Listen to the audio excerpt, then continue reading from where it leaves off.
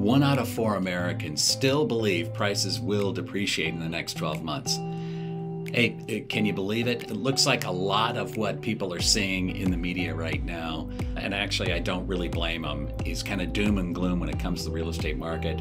We're going to show you right now what the real facts are, what the experts are saying, and just in plain numbers how things are going right now. So let's get started.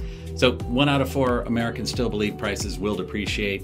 Well, that number has actually gone down since January, as you can see here. January is 37% of Americans thought prices were going to go down, and in June that lowered to 26%. So why a lot of people thinking this? Why are we seeing this a lot in the news?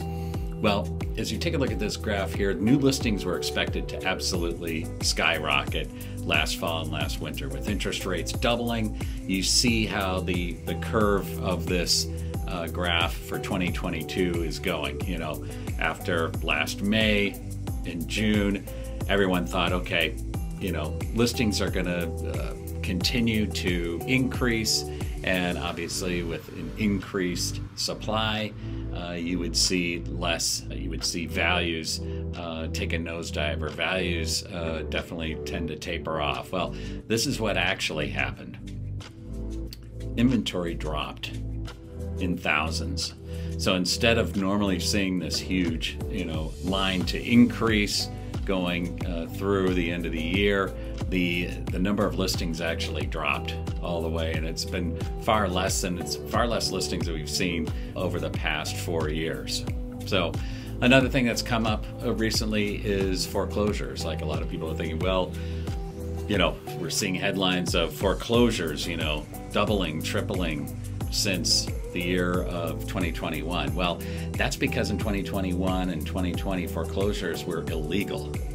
So of course you're going to see an increase in foreclosures. If, you know, we had relatively 1 foreclosure and then you have 3 the next year, you're going to have a 300% increase in foreclosures. Don't believe the hype here. Yes, there's a slight increase, but it's only because you can actually foreclose on a property now, where back in 2020 and 2021, it was against the law.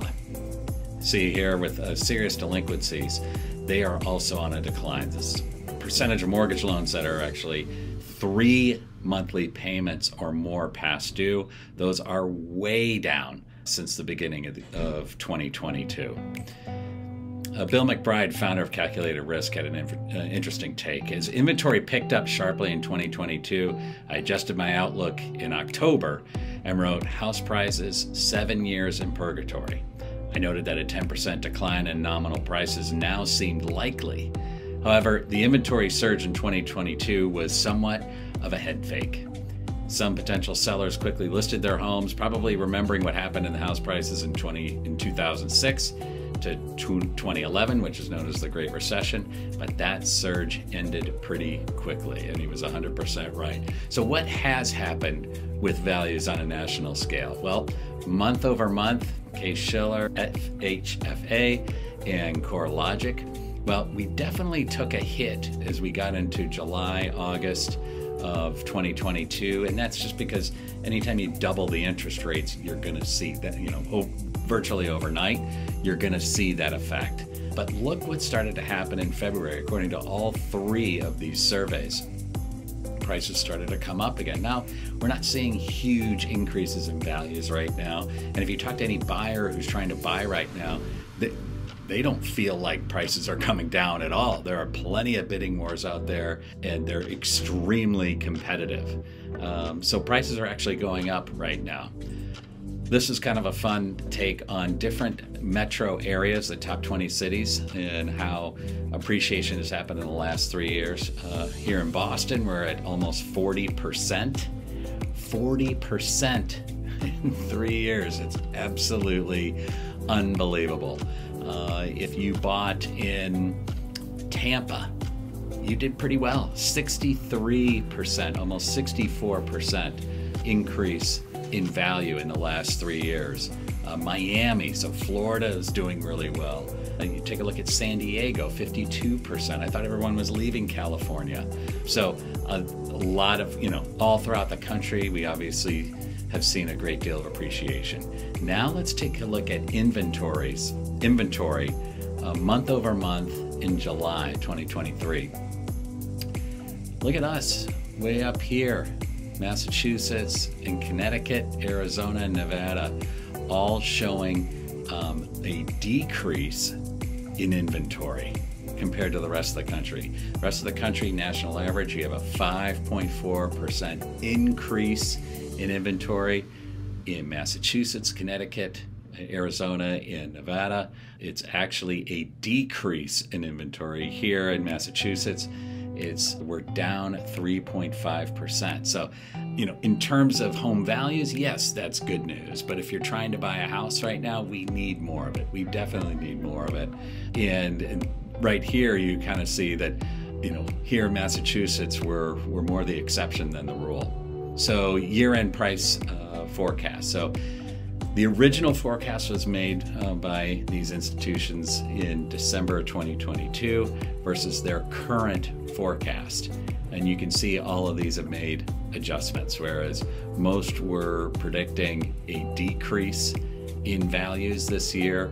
They, at worst case scenario, saying we're going to be flat. MBA, Morgan Stanley, flat.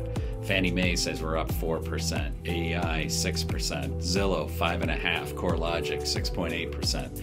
So those are all indicative of a very normal market where we see appreciation, in between 3 and 5%. So that's what we're seeing on a national level. Here in the Boston area, it's very similar. We're starting to see some homes sit in the higher end. The luxury condos are a little bit harder to sell. Luxury homes, some of those are starting to sit a little bit. But anything that's priced under $1 million and that's priced correctly is moving, and with multiple offers. So it'll be interesting to see. It's been summer, which is usually August is the best month to buy by far. Always has been for the past 12 years. Interesting to see what happens. We already started to see, had an open house last weekend in Reading. It was the busiest open house we've had in 3 weeks.